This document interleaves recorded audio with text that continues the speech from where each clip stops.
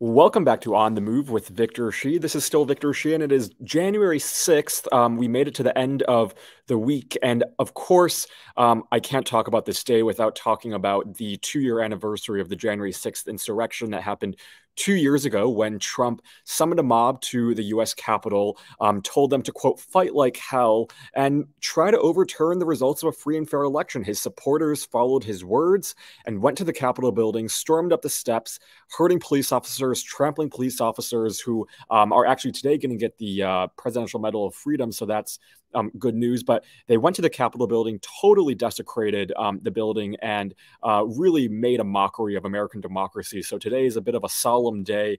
But at the same time, we also have the House now still struggling to find a speaker. Kevin McCarthy seems like he has some sort of deal with Republicans, but it seems like he's not going to have enough votes still to be the next Speaker of the House. So you have on one hand the Democratic Party today really trying to honor what happened on January 6th, and then you have the mockery that Republicans are still making of the House and of democracy by still trying to elect Kevin McCarthy as Speaker. And so you see these two very different realities right now, and we're going to talk about that today, as well as some of the new national security things that we should be looking at in 2023. And to help me do that, I have with us David Rothkopf, who is a foreign policy, national security, and political affairs analyst and commentator. He is also a columnist for the Daily Beast, which I urge all of you to check out. He has great columns, which we'll get into today. And he is the author of, get this, 10 books, including his latest one, titled American Resistance, The Untold Story of the Deep State Saved Our Nation. David, thank you so much for joining me today. It's so great to see you. Good to see you. So I want to ask you about January 6th because it's the 2-year anniversary today. There's been, I think, a lot of good accountability as it relates to the members of Oath Keepers and Proud Boys. And I think the January 6th committee has done a good job of exposing everything that happened on that day and also leading up to it and also after January 6th. But I'm wondering from a national security perspective, where are we 2 years later in terms of the threat to democracy? Well, from a national security perspective or from a purely American citizens perspective, I think we should be very concerned about where we are. The man who was the mastermind of the coup attempt is still the leading candidate of the Republican Party.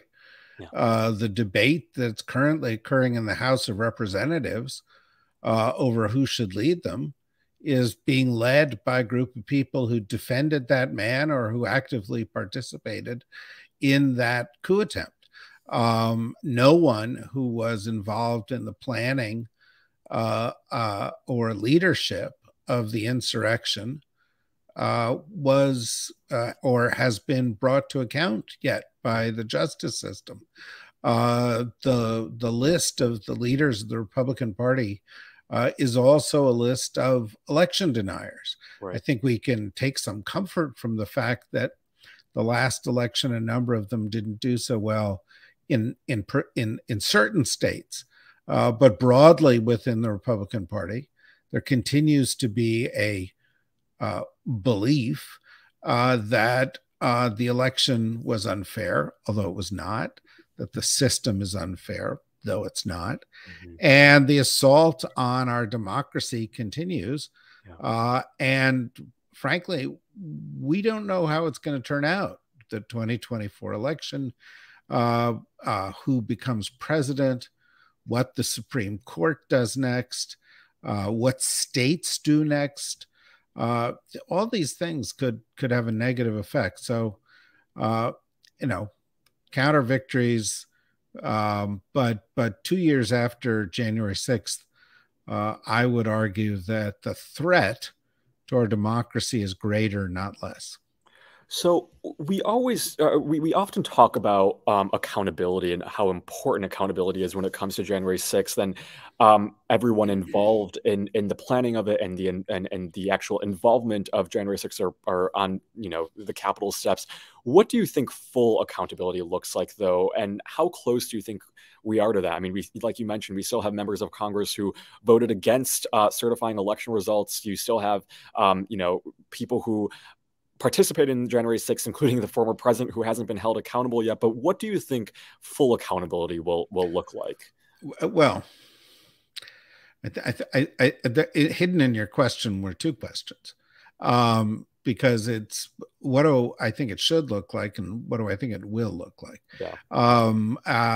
The What it should look like is that everybody involved in January 6th ought to be prosecuted and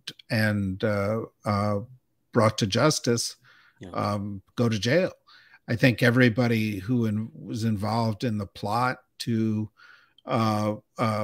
promote fraudulent electors ought to be prosecuted and sent to jail. I think everybody who funded and enabled them, same thing. That means Donald Trump. It means people in his immediate circle. It means people like Ginny Thomas. It Yeah. means people like Ted Cruz and Lindsey Graham. All of those people ought to be out of public life in America, not eligible to run for office and having paid their debt to society. That's not what's going to happen. Trump might get indicted. Trump might get convicted. He won't get indicted or convicted unless a bunch of the people around him flip and do deals. So those people aren't going to pay the price. There doesn't seem to be much appetite to go after the people on Capitol Hill who enabled all this. Maybe DOJ will change that. But so far there doesn't. There doesn't seem to be much appetite, even among, aggressive truth tellers about all this, like the January 6th committee, to go after people like Ginny Thomas, who were essential to this whole process, funding it, organizing it, getting buses there, promoting it, whispering in the ear of powerful people, talking to Mark Meadows, talking to her husband on the Supreme Court, et cetera, et cetera. And so only a tiny fraction of the people involved in this are going to ever pay a price for it. In all likelihood, it'll be primarily the people down the totem pole. And most of the others who are behind it will remain powerful, influential, and many of them in high public office.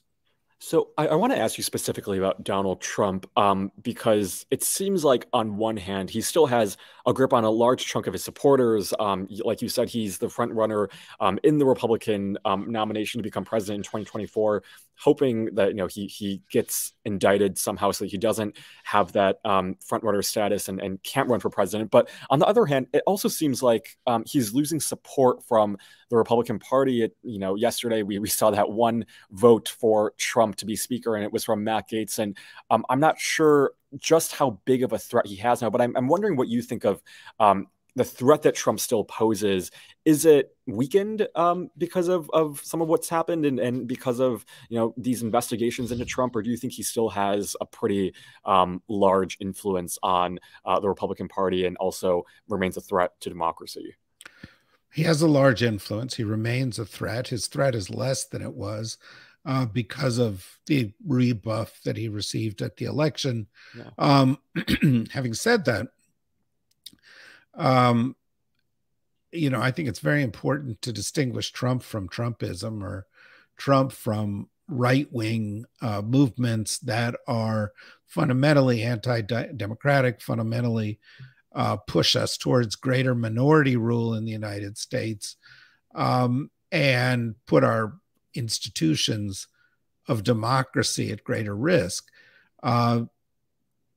Every single one of the latter group of threats is stronger today, even if Trump is somewhat weaker.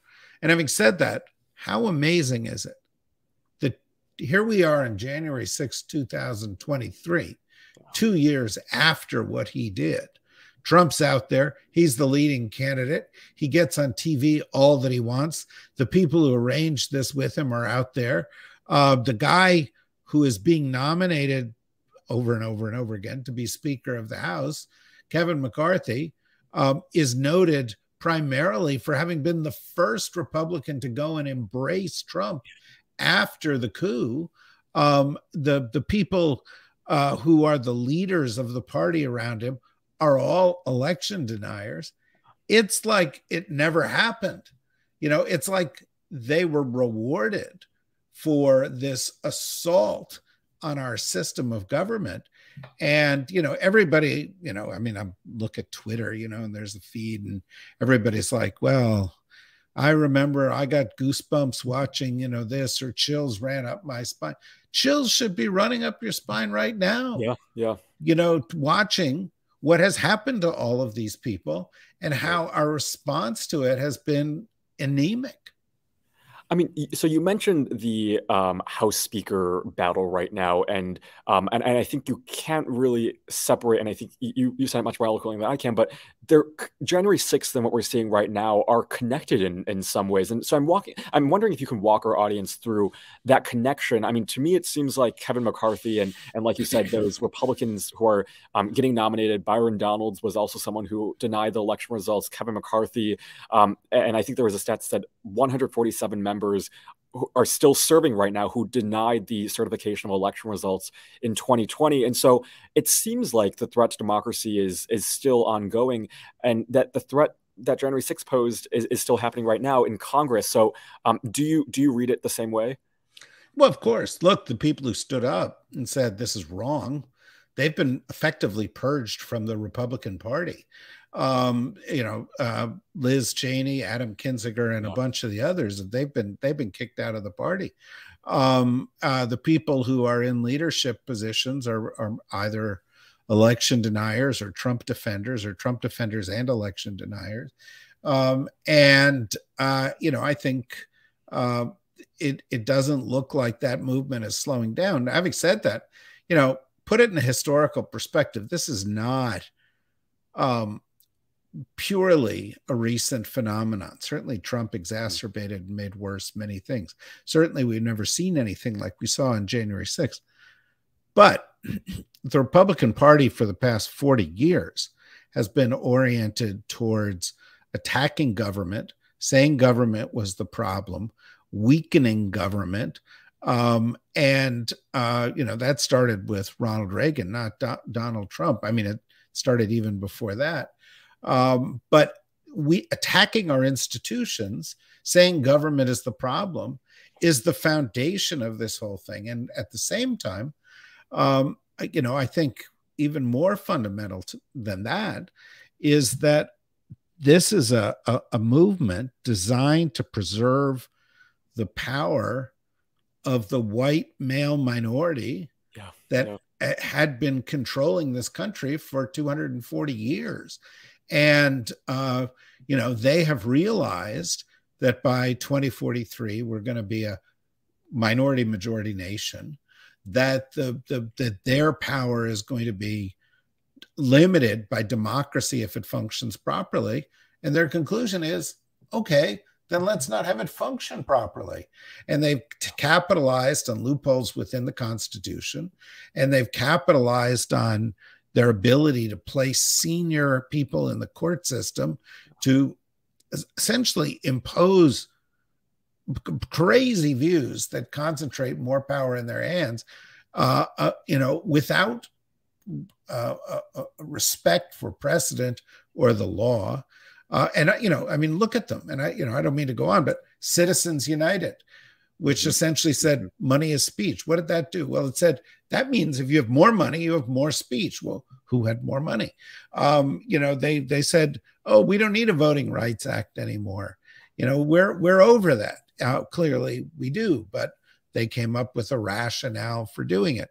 And the court could later this year say, you know what, state legislatures are really the final arbiter in all of this, and they could strip away the ability of anybody acting at a federal level to impose oversight, including state courts. A big range of people who want to defend democracy wouldn't be allowed to do that.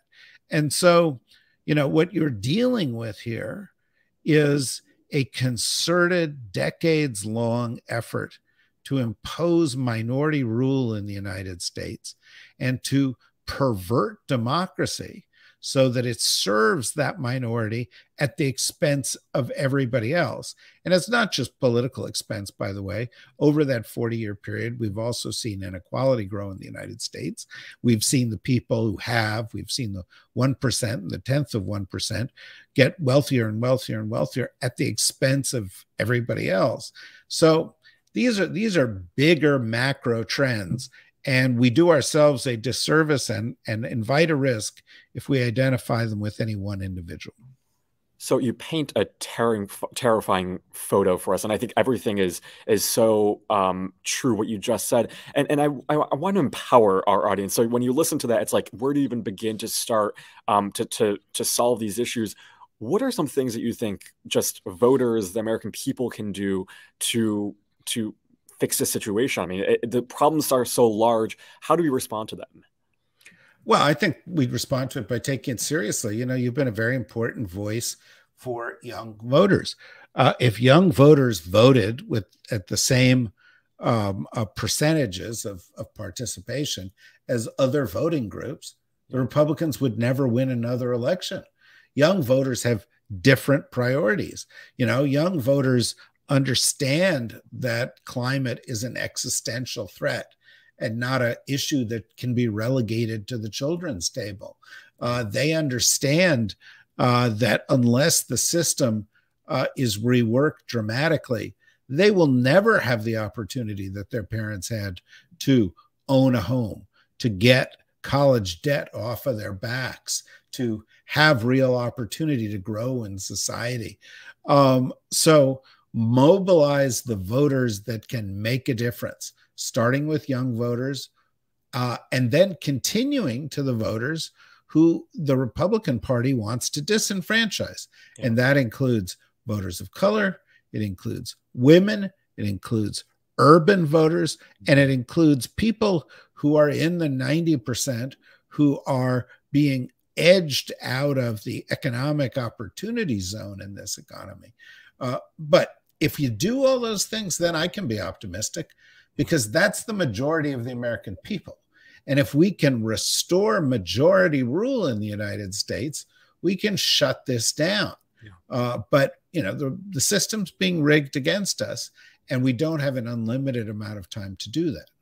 Absolutely. Well, we'll see what happens with this speaker battle. I hope that it gets resolved somehow, and we can turn to a functioning Congress, although I'm not sure how possible that is these days. But there are talks about some sort of power sharing agreement, maybe between Democrats and Republicans, and that could be a good scenario. But I think what's happening right now shows the American people just how important it is to return to, I think, a government that works for us, and like you said, a majority rule where you know, you have people going out there voting and improving their lives. But I want to turn to one last thing, which is a recent piece that you wrote for the Daily Beast about some of the top U.S. national security flashpoints of 2023.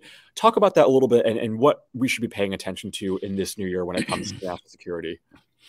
Well, look, I mean, when it comes to national security, you know, the top issue on everybody's mind right now, overseas issues, probably Ukraine.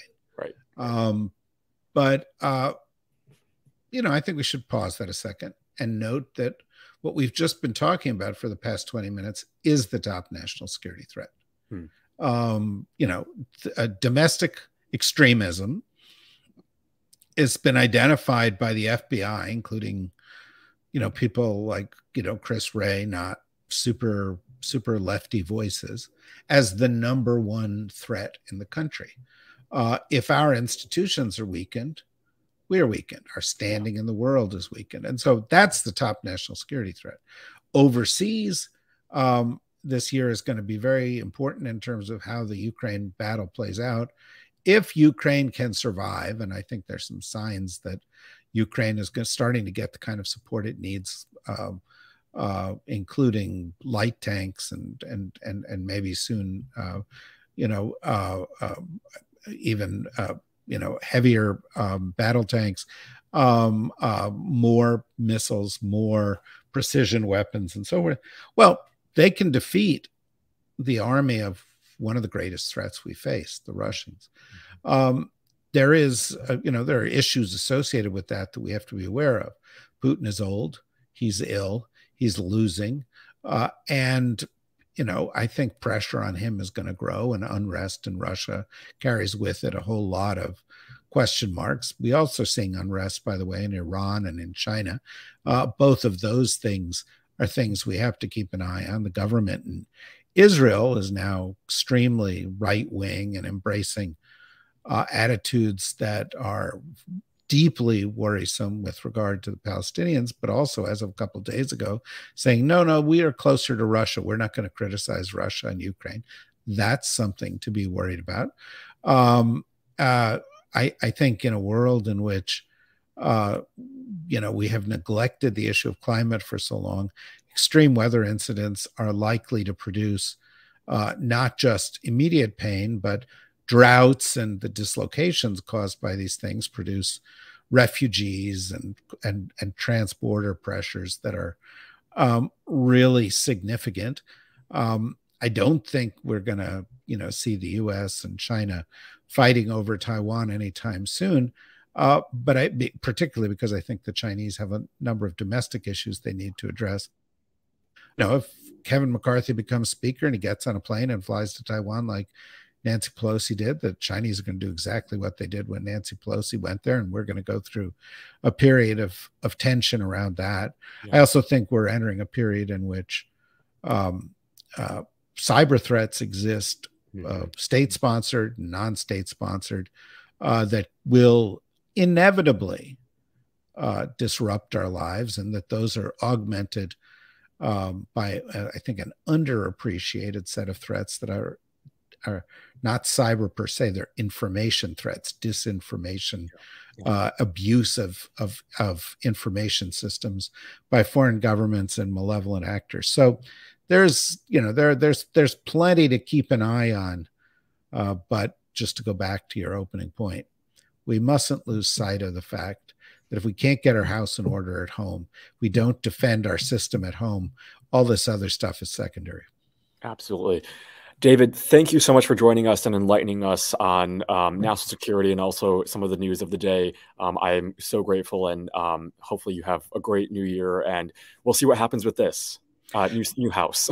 Thank you, Victor, and thanks for all you're doing.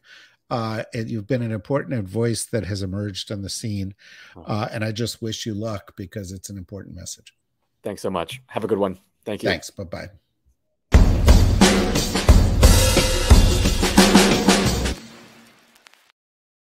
Well, that was an interesting episode, and we will definitely keep on looking at some of the national security threats to our nation because they do pose a continued threat.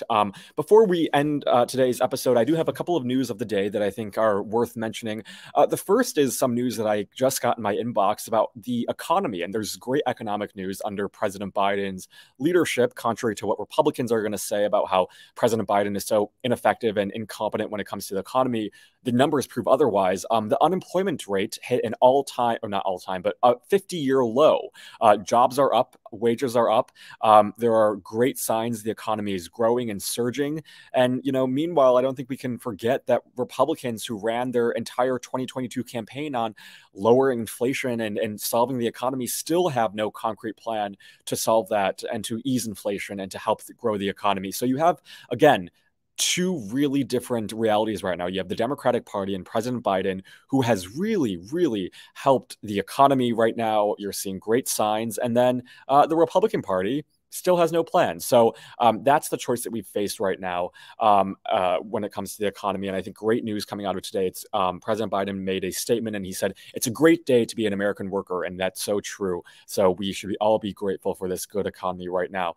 President Biden will also offer the Presidential Medal of Freedom at 2 p.m. Eastern today to 12 people. And I just want to read off some of the people because they are all somehow related to the January 6th, protecting democracy on January 6th and the 2020 election. You guys may remember Metropolitan Police Officer Daniel Hodges, Capitol Police Officer Eugene Goodman, Capitol Police Officer Harry Dunn, Capitol Police Officer Carolyn Edwards, retired now Capitol Police Sergeant Aquino Jonal and retired Metropolitan Police Officer Michael Fanone. So those are some of the people who protected our democracy on that day, who are getting the Presidential Medal of Freedom today. And then he's also going to honor people like Brian Sicknick, who died on January 6th. He's also going to give the honor to people like Rusty Bowers and Jocelyn Benson and Al Schmidt of Pennsylvania, who really had an important role in protecting elections from being overturned. He'll also give the award to two people who you may remember from the January 6th uh, testimonies, and those include Shay Moss and Ruby Freeman. You remember those two were just ordinary election workers who did their part and helped protect our democracy by signing up as election workers and helping people access the ballot. And then they were subject of a long list of attacks by the former president, so much so that their lives were completely changed. And so they are really the front lines of democracy and help protect our democracy on that day. And so all of those people will be getting the Presidential Medal of Freedom, and so well deserved, because we're 2 years after this day, and I think it's important for us never to lose sight of just how much of a threat Donald Trump continues to pose. And on that day, how coordinated everything was. This was intentional. This was planned out from the beginning. And they were really close to doing what they sought out to do, which is overthrow democracy and overthrow government and disrupt the peaceful transfer of power. So we'll all be thinking of that. And then, like I said at the beginning, today's day 4 of the Republican fiasco. Kevin McCarthy is going to try to become Speaker of the House again. My prediction, he's probably not going to get there today. It's day 4. That means that people are still not being paid. Members have still not been sworn in. And it's just a pretty sad reality. And, you wonder who in the Republican conference can even get to 218. I'm not sure. And so I think right now the only path forward is working with Democrats to work out some sort of agreement. And I think maybe a power sharing agreement or electing Hakeem Jeffries. But I still don't think Kevin McCarthy has the vote. So we'll be paying attention to all of that. And we'll be back next week, starting on Monday, all the way through Friday, with new episodes of On the Move every day, live at 8 a.m. Pacific time, 11 a.m. Eastern time. Be sure to send us your questions. I'll get to them on our Thursday Ask Me Anything. So send me your questions, and I'll try to get to them. And next week, we have some great guests coming up talking about what's happened this week, some of the threats to democracy. So stay tuned for that. You will not want to miss it. You can find it right here, again, at 8 a.m. Pacific time, 11 a.m. Eastern time, every weekday on youtube.com/Politicon. Be sure to like and subscribe so you don't miss a single episode. I hope all of you have a great weekend. Stay safe, stay healthy, and I will see you all next Monday.